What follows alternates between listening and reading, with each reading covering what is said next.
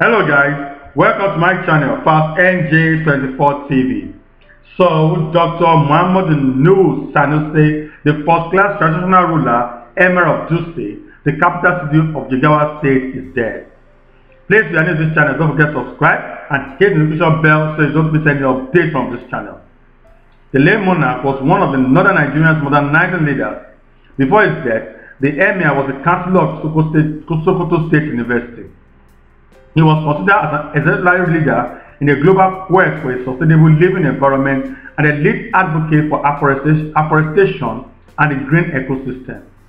A friend saddened on the passing of the Emir, President Buhari, in a statement by his media aide Jigawa on Tuesday evening said, he was instrumental to the progress Dutse had achieved in the last 3 decades under his watch.